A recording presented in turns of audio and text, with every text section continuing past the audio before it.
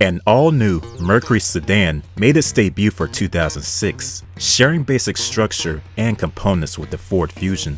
Aimed at younger car buyers, the Milan could be equipped with a 4-cylinder or V6 engine and became the most affordable car Mercury had to offer by the mid-2000s. And for those looking to minimize their trips to the gas station, a highly efficient hybrid model became available by the late 2000s. In this episode, we're going to take a closer look at the 2006 to 2011 Mercury Milan and also the rise and fall of the Mercury brand. So grab an old-time blue pop soda, kick back, and let's get down to the nitty-gritty. Throughout its production run, the Sable served as Mercury's badge-engineered, upscale alternative to the Ford Taurus, slotting below the full-size Grand Marquis in Mercury's lineup. The midsize Sable would have its initial run over the span of 4 generations, from 1986 to 2005. The nameplate would even make a comeback for a brief 2-year 5th generation. The 4th generation Sable, however, would be replaced by 2 different cars, the 2005 Mercury Montego and the upcoming 2006 Milan. Soon after the Montego went on sale, the Sable was discontinued. Despite being approximately 10 inches shorter and 500 pounds lighter than the Grand Marquis, the Montego was classified via the EPA as a full-size car. The upcoming Milan would be marketed as a midsizer, slotting below the Montego. 2002. The designs for the upcoming Ford Fusion and Mercury Milan were submitted and approved this year via Chris Walter. The future sedans will share the same CD3 chassis architecture as the Mazda 6, as well as the future Lincoln Zephyr. Fast forward to 2005, and the Mercury Milan will make its official unveiling at the Chicago Auto Show. The Milan was the first new Mercury sedan nameplate introduced since the 1995 Mystique.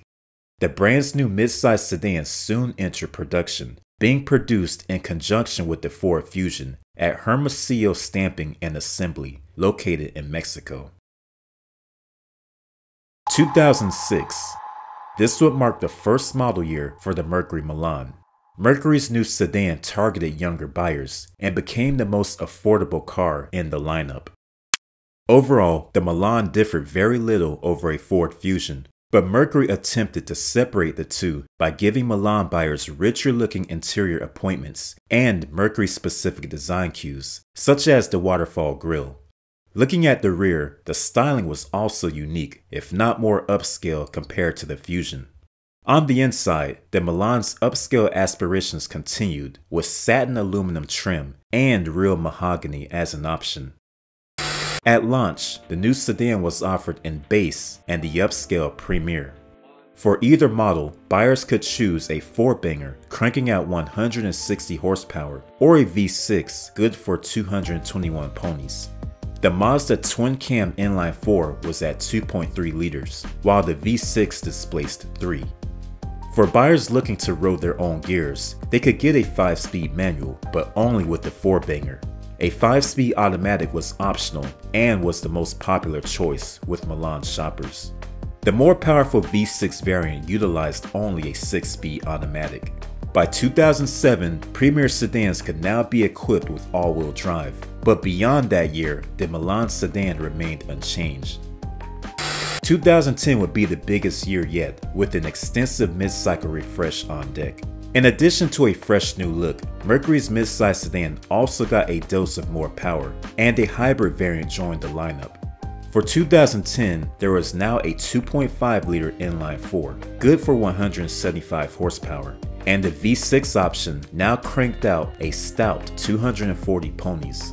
Over at Ford dealerships, buyers could purchase a Fusion Sport, powered by a 3.5-liter V6. The Milan, however, did not receive a variant to that model. Also for 2010, the 4-cylinder engines got a transmission upgrade, now being paired with either a 6-speed manual or a 6-speed automatic.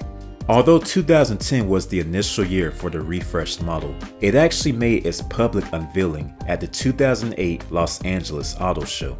While the rear of the car saw minor changes, Most of the treatment was up front, with major revisions to the front fascia. There was now an enlarged grille, slick new headlamps, and a front bumper. Revisions did not stop with the exterior, because the cockpit also got a fully redesigned dashboard. In spring 2009, the 2010 Mercury Milan Hybrid made its debut alongside the Ford Fusion Hybrid in the North American market. Though hybrids were not as popular during the time, Ford's newest offerings were well received by the car-buying public. The Toyota Prius was steadily gaining traction in the hybrid market, and Honda had just rolled out its second-generation Insight, so buyers were accustomed to the typical odd-shaped hybrid cars. On the flip side, the Milan Hybrid looked like a regular car while delivering excellent fuel economy. The engineers were tasked to create something that felt more than cheap four-banger sedans. With the ability to cruise at 45 miles per hour in total silence, the sedans made the driver feel as though they were piloting something special and futuristic, rather than gimmicky and overpriced. And for $33,000, the hybrid was in the price range of rear-wheel drive dynamic standouts like the BMW 3 Series and Infiniti G37. But to be fair, neither of those, or really much anything else, came close to rivaling the efficiency of the Milan Hybrid. Hybrids paired a 2.5-liter four-cylinder gas engine with an electric motor for 191 horsepower total. The refreshed Milan's cockpit had improved interior materials and all-new entertainment and climate controls. The hybrid added the Smart Gauge instrument cluster, which consisted of two-color LCD screens flanking the speedometer. Drivers were able to select 4 information modes, most of which involved hybrid power flow and fuel economy. One mode included animated leaves and branches, so the less a driver would speed, the more fuller the animated leaves would be. The execs are hoping to move a total of 25,000 Fusion and Milan hybrids annually. Beginning in spring 2009, Ford managed to move a bit over 15,500 Fusion hybrids and close to 1,500 Milan hybrids, as reported by the manufacturers. For 2010, Fusion hybrid sales hit 20,816 units, making the car the third best-selling hybrid in 2010 after the Toyota Prius and Honda Insight. The Milan Hybrid trailed behind, with only 1,416 units being sold. In total, just a tick over 2,880 Milan hybrids were sold. After much speculation, in summer 2010, it was finally confirmed that the Mercury brand would be shutting down once and for all. With the closure of Mercury, the Milan ended sales after a brief 2011 model year, with the final one being produced on December 17, 2010.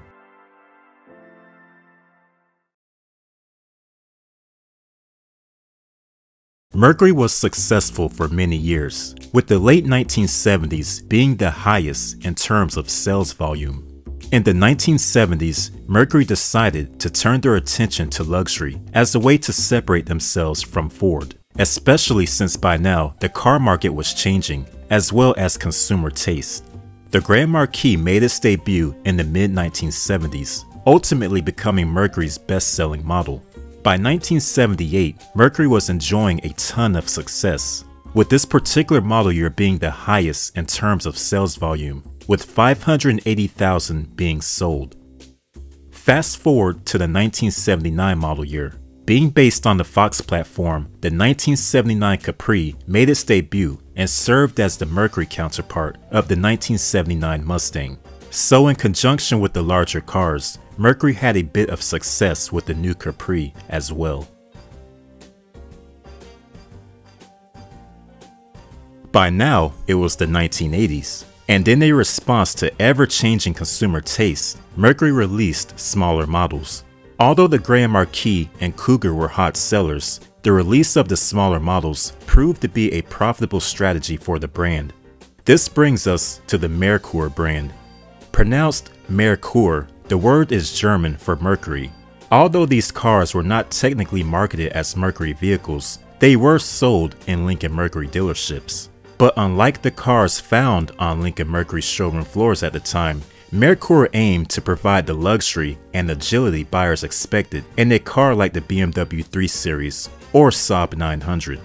Debuting for 1985 as the introductory Mercury vehicle, the XR4 Ti was a performance-oriented hatchback. Sharing similar dimensions with a contemporary Mustang hatchback, the XR4 Ti was a slightly modified version of the Ford Sierra XR4i, but tailored for US regulations. The objective of Mercury was simple: target buyers of European executive cars in North America. Though the concept of this sounded interesting, ultimately the sub-brand would be a huge flop. The execs in charge of sales and marketing admitted their mistake and how attempting to sell a German executive luxury car in the same showroom as town cars and Grand Marquis wasn't the greatest idea, since the typical demographic of those cars had no idea what to make of Mercury or simply lacked interest in it altogether. On the flip side, with the annual sales expected to exceed no more than 20,000 units, an independent dealer network wasn't financially viable. Lincoln Mercury dealers only sold 12,400 Mercurys in its first season and approximately 13,600 the next, but sales quickly dropped after that. In an attempt to expand the brand, Ford added the more upscale Scorpio to the lineup for the 1988 model year. Manufactured in Cologne, West Germany by Ford of Germany, the V6-powered Scorpio was intended to give Lincoln Mercury a competitor against European executive cars sold in North America, such as the Audi 5000 and BMW 5 Series, just to name two. The Scorpio was a stylish, upmarket sedan with Euro flavor, but unfortunately, it could not reverse the downward trajectory of the brand. With pricing that peaked at nearly $30,000, Ford only managed to move a total of 22,000 Scorpios for 1988 and 1989 combined. Needless to say, neither the XR4 Ti or the Scorpio gained much traction in America. With only 2 model years in, Ford ended imports of the Scorpio. After launching in 1985, the consistent dismal sales spelled the end of the brand altogether, with it being shuttered in late 1989.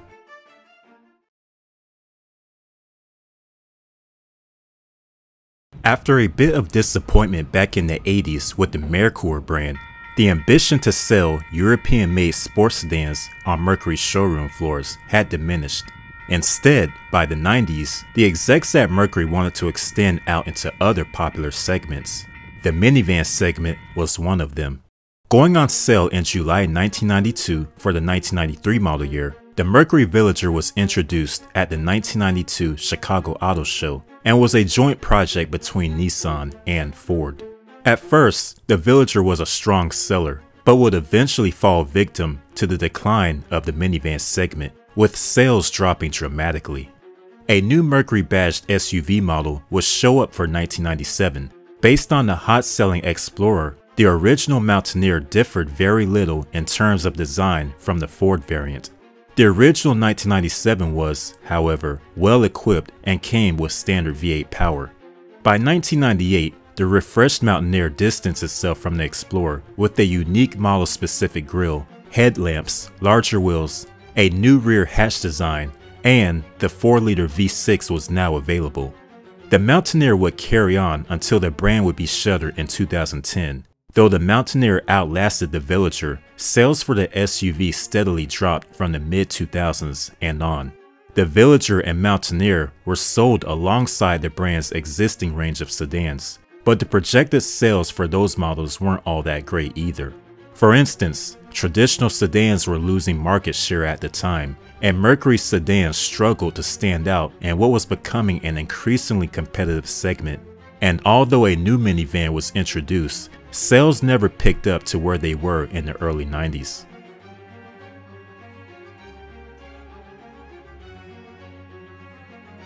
Many claim that Ford simply had its hands tied with numerous other brands, hence the reason for the Mercury division was placed on the back burner. For instance, by the year 2000, Ford had acquired Land Rover, Jaguar, and Volvo. At the time, Ford also owned Aston Martin, not to mention part of Mazda. Factor in financial turmoil and a lack of development cash to go around, and unsurprisingly, some of the brands will not get the attention they desperately needed.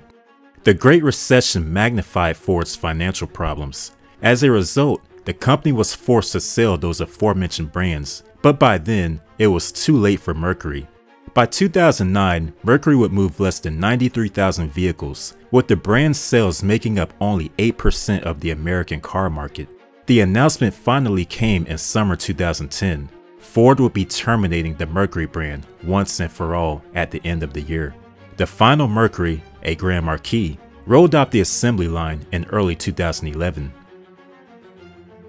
Mercury did not have a lot of new vehicle designs to attract customers, but because what was offered from Mercury was so similar to what was offered from Ford, the execs and market analysis felt that shuttering the Mercury brand would not prompt Ford customers to defect to other manufacturers. The two brands' customer base were nearly the same demographic. The execs admitted that most of Mercury's remaining customers were either fleet buyers or those using employee discounts. Despite the shutdown of the brand, existing customers were reassured that Ford and Lincoln dealers would continue to service their Mercury vehicles and honor warranties on them.